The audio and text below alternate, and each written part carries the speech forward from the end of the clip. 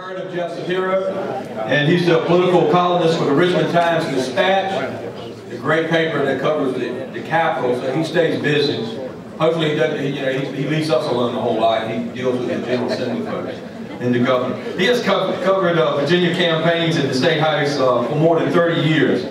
First for the United Press International, then for Virginia Business Magazine, and since 1987 he's been with the Times-Dispatch. Schapiro's column appears in the Times-Dispatch on Sunday and on Wednesday. The column is syndicated throughout Virginia. His video column is posted Thursday on the newspaper's website, timesdispatch.com. He also does a weekly political radio show on Friday mornings, and it is my pleasure to introduce a true journalistic institution, and it's a pleasure to have him. I'm reading the notes now. I'm glad I wasn't the one that was laughing. but it's a pleasure. Let's give him a warm welcome, Jeff, as he comes and speaks to us.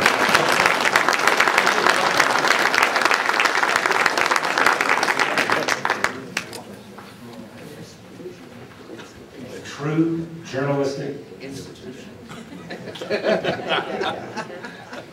Perhaps institutionalized. More to the point, good morning. Thank you for having me. And I thoroughly enjoyed visiting with you all last night and appreciate your hospitality. I can't help but note, as I suspect many of you already know, I know if he's in the room, that one of your own is leaving for presumably more lucrative fields. Mike Edwards, as I think has already been announced, is going to be joining is going to the for-profit sector. And it will be good to see him still at the Capitol and environs. I must tell you that there are few people in the, I guess what is euphemistically known as the advocacy field, who bring this very unusual combination of frantic and calm to their work. Mike moves about the Capitol quickly, purposefully. He'd probably kill me for saying this.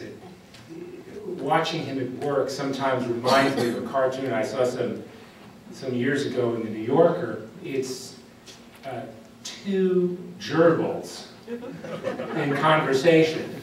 And the caption reads, well, I start the day with 45 minutes of cardio, then I do an hour of cardio, then I do 30 minutes of cardio.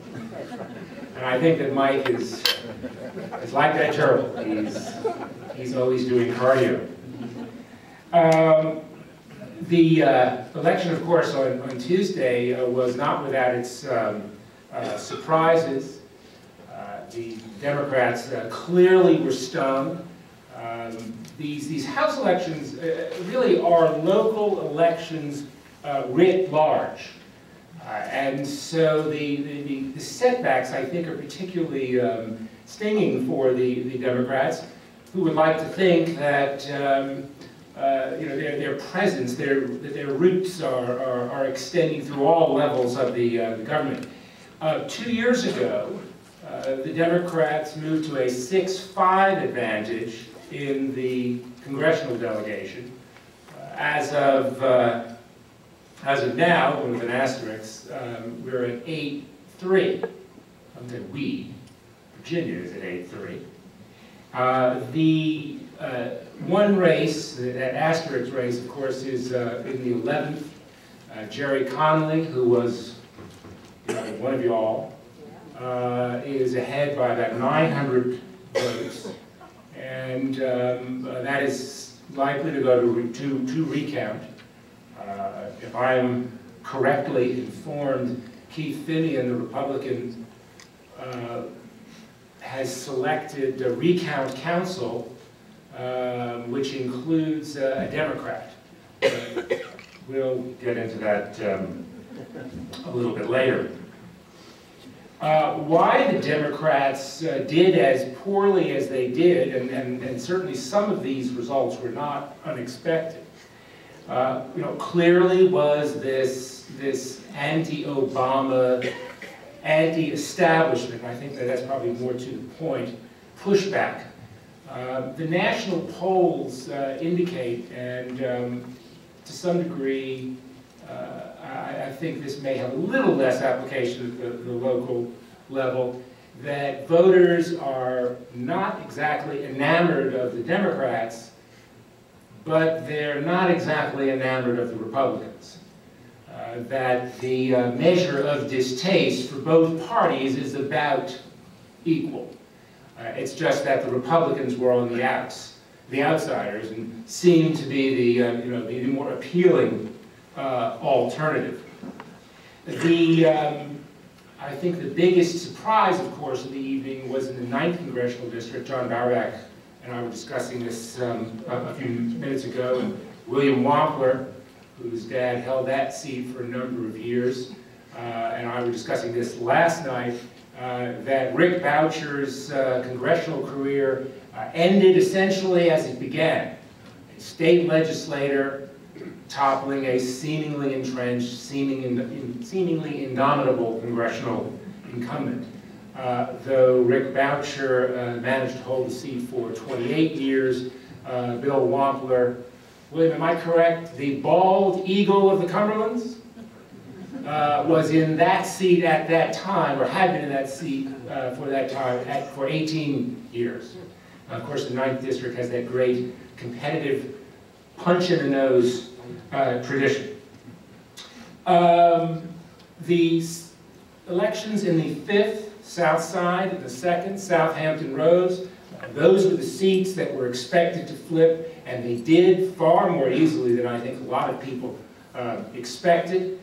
Glenn Nye, a diplomat before he became a politician, perhaps is a victim of his own supposed skills. He went into this election managing to irritate everyone, including his friends, and trying to establish a measure of independence with the president only put him at a disadvantage with the people on whose votes he depended. That was a three-way race. Ken Golden, who was the former Republican chairman of the city of Virginia Beach, running as an independent with a Whig Party endorsement. I mentioned in some remarks the other day, I don't think there have been Whigs in Virginia since about 1850. And so that did not bleed off the votes that the Democrats hoped the Golden candidacy would, and Scott Ridgell, multi-millionaire car dealer, good friend of Governor Bob McDonnell, is headed to D.C. He claims he will only serve 12 years. I wonder if the skill set that makes for an effective, efficient, and profitable car dealer is akin to that which makes for a productive and successful politician.